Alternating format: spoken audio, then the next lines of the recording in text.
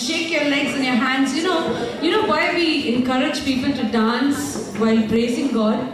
Because as you're doing that in your act of praise and worship, when you're moving every part of your body, we have seen over the years, so much of healing takes place during praise and worship.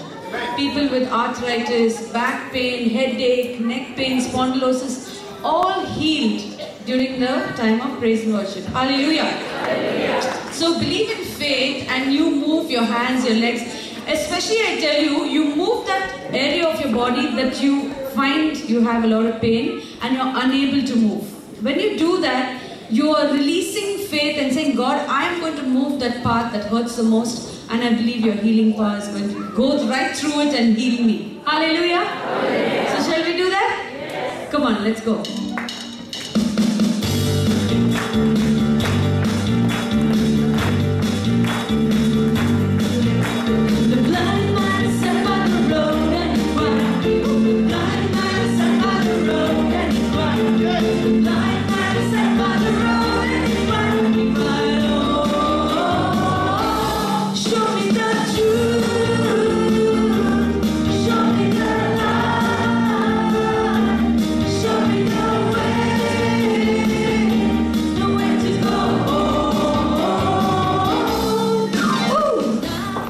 Praise God. Such a joyful moment. Father, thank you for this joy. Thank you for the wonderful food that you fed us to our physical body. From morning you have been feeding us with spiritual food, nourishing our spirit. Now, Almighty God, continue to speak to us and reveal to us the truth. Have your way in our midst, Almighty God. Touch every heart as you speak, O Lord, that not one will go back home the same. In Jesus' name. Amen. Hail Mary, full of grace, the Lord is with you.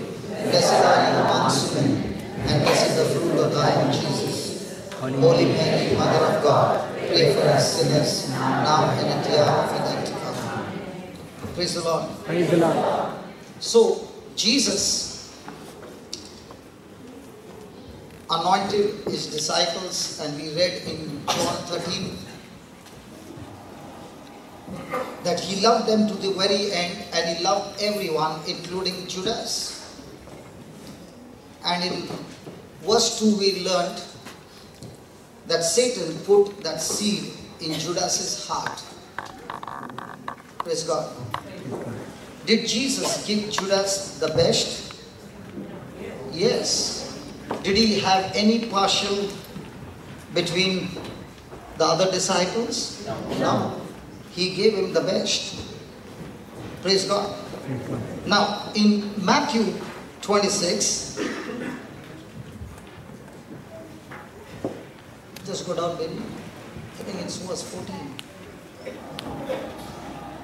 Yeah, 14.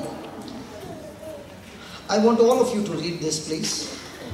Then one of the 12, called Judas Iscariot, went unto the chief priest and said unto them, What will you give me? What will you give me? And I will deliver him unto you. Was he the same person who was anointed by God? Yes. Was he the same person who was performing mighty signs and wonders? Yes. Was he the same person who was casting out demons? Yes. Then why is it that Judas went to the priest and said, What will you give me? And I will hand him over to you. Judas had dreams, had desires for money. And he knew one thing, that even if I go and deliver Jesus, Jesus will always be able to get out of that situation. There were many a times when the crowd, when people came against him, they wanted him to be stoned to death. They wanted him to be thrown from the cliff. And every time the Bible says, Jesus went through the midst of them and no one could touch him, for his hour had not yet come. Judas, receiving all the best from Jesus, is now going and saying to Satan, Satan, tell me, what will you give me?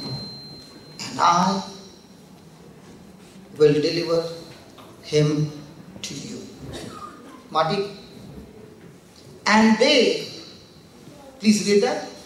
And they covenanted with him for 30 silver coins.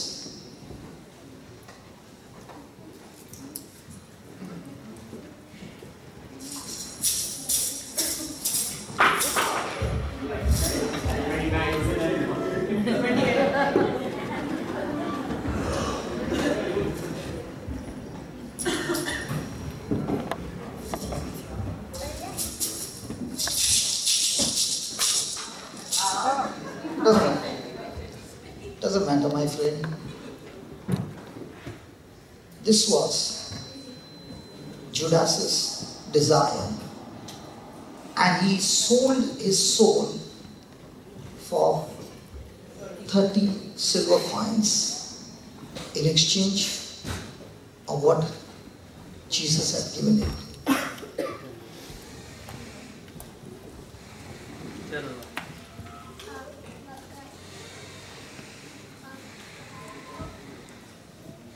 The word of God says, and from that time he sought opportunity to betray him. There are many of us seated here who has received Jesus, who has not only washed us with his blood, gave his life, changed our life, cancelled our past, gave us his spirit, got us born again, and praise God, our journey with him began. And as this journey went on, there came a time, might be you lost your job, might be there was a financial problem, and you were walking by that road. And as you were walking, you looked at the same bar where you once used to be. And you could see through that window your friend sitting there and drinking. And that's the time. For 2 years, 3 years, you never crossed that bar. But now, when the pressure was so much on your mind, you got into that bar, sat with that same friend, and the very thing that Jesus delivered you, you went and picked up that glass and began to drink.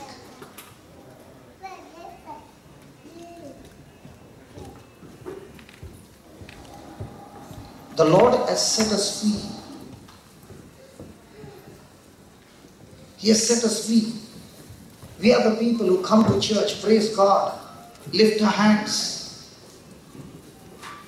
But we are the same people who sing to Satan, Satan, what will you give me?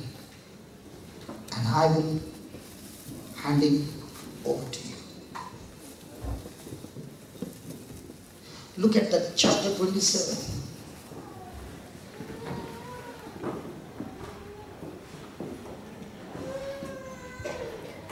When the morning was come, all the chief priests and the elders of the people took counsel against Jesus to put him to death. And when they had bound him, they led him away and delivered him to Pontius Pilate the governor. Then Judas, which had betrayed him, when he saw that he was condemned and repented himself and brought again the 30 pieces of silver to the chief priest and elders, saying, I have sinned in that I have betrayed the innocent blood. I have sinned in that I have betrayed the innocent blood. And they said, what is that to us? You see to it yourself. What is that to me? You see to it yourself. And he cast down the pieces of silver in the temple and departed and went and hanged himself. Was that God's plan for Judas? The coins are still laid down, and those coins are betrayal of innocent blood. Are you speaking to Satan and saying, what will you give me? And I will hand him over to you. A young girl is sent by her parents to go to college to study. And there, all her friends are having boyfriends.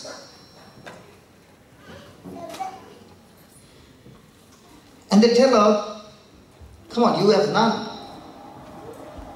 And she decides, okay, let me also have one. Their friendship grows. And one fine day, she says to the boy, listen, we got to get married soon. And the boy says, why? And she says, I'm pregnant. And the boy turns and says, you see to it yourself.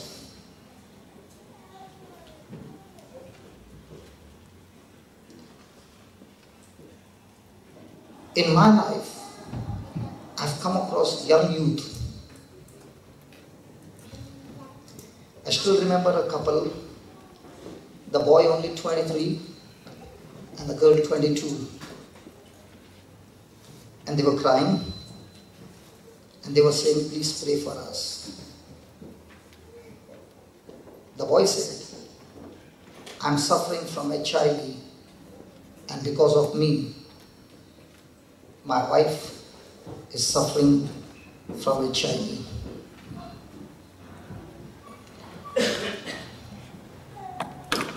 What will you give me? That boy wanted pleasure. Spent some time with the prostitute before getting married. Just got married. And came to know that he is suffering from HIV. And the girl went and did her test. And she got HIV as well. And the boy was crying and saying, brother, pray to God. He went and began to cry. And he said to devil, listen devil, I don't want that pleasure anymore. Give me back my health. What do you think the devil must have said? What is that to me? You see to it yourself. The coins covered with innocent blood is still laid down, and the devil is again and again asking you to pick it up. I know a person, married, having a family. He says, brother, every time I get into a pressure, I just go on the net. A Christian, a Catholic who goes to church every day. And he says, my problem is, brother, I'm a slave. I'm a slave of pornography.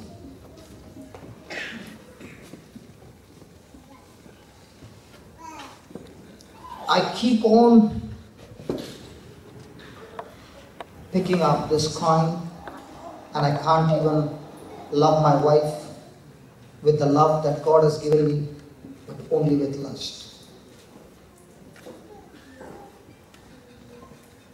What kind of coins is Satan giving to us who are in the church? I know sometimes some lady, she will come and say, hey brother, never in my life I'd ever thought that I would be having a wrong relationship with a man. I've always been faithful, but when crisis came, trials came, and pressure came, that was the time when the devil tells you, come on, pick up that coin. Somebody came to help me. It was just a friendship. And at that time, that friendship began to grow. And I, being a wife, 23 years married, forgot that I'm a wife. And I got into that lust and got into that relationship.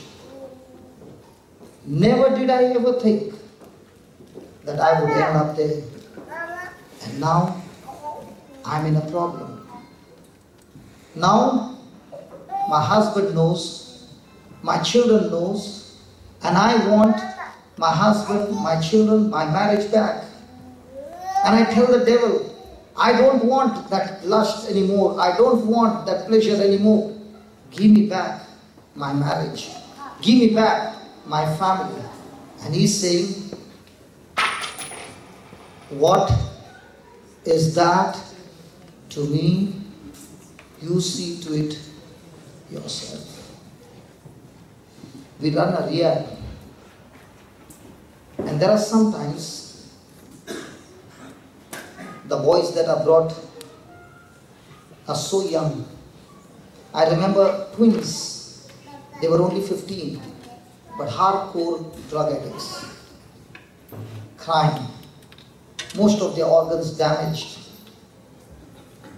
They never thought that one day they would be a drug addict. Friends said, there is nothing wrong in trying. Everyone is doing, come on, pick up that coin.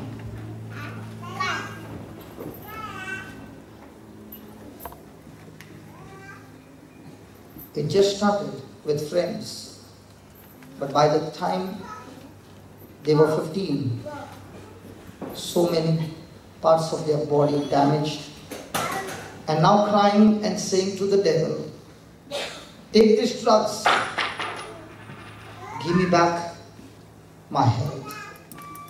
And Satan is saying, what is that to me? You see to it yourself. What are those areas of your life, your secret life, your private life, that Satan is again and again saying to you, I will give you the pleasure that you want, but I want you to pick up that coin. That's exactly what he did with Judas. The word of God says he put that thought in his heart. And that same Judas, when he partook of the body and blood of Jesus, in verse number 26, the Bible says Satan entered into him. My friend, in your personal life, in your secret life, which are those areas when the pressure comes on you that you quickly run to pick up those coins? And every time you pick up that coin, it's going to give you the pleasure of that world, but you can never be satisfied. Because nothing in this world can satisfy, because there is nothing more than the Lord Jesus Christ.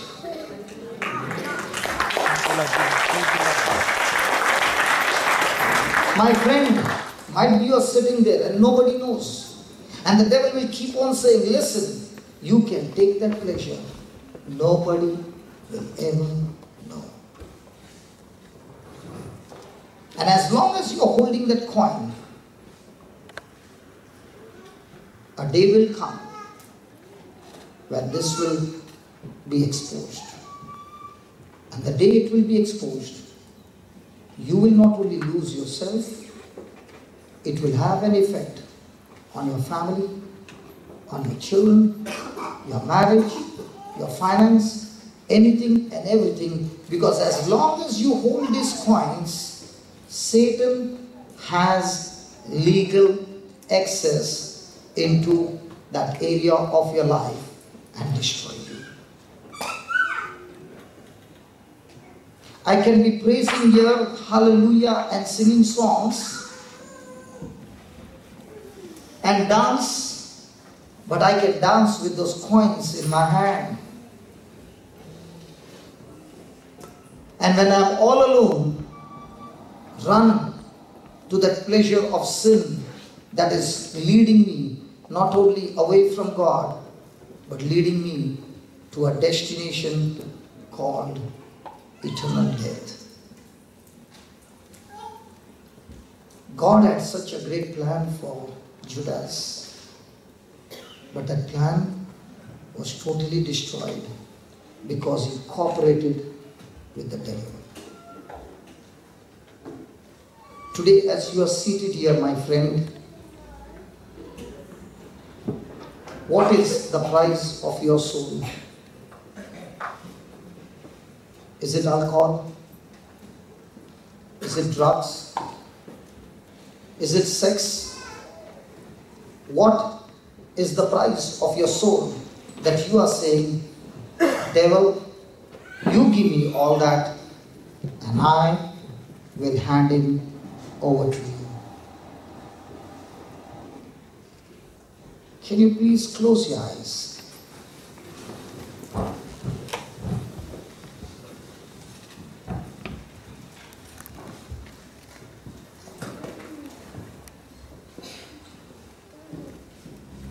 Can you reflect in your life?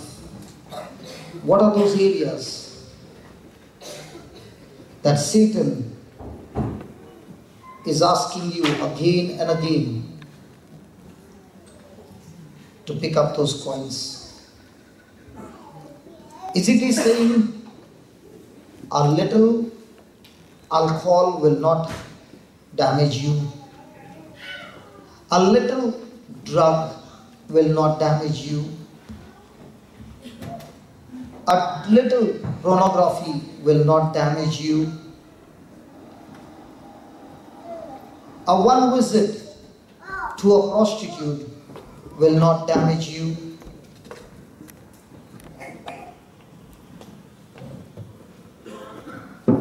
A small wrong relationship will not damage you?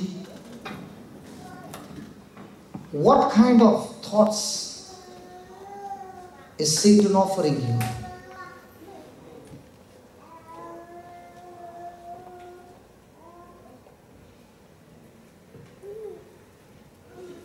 What kind of areas that you get so quickly bitter and angry, that in that bitterness, instead of running to God, you run to sin.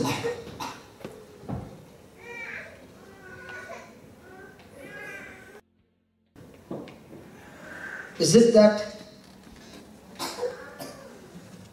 you had a wonderful relationship with somebody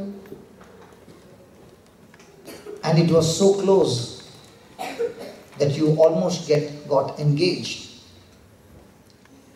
And might be you both were serving God together, but one fine day, might be one dropped you and got in relationship with your friend, and now you are bitter, you are hurt, you are in pain,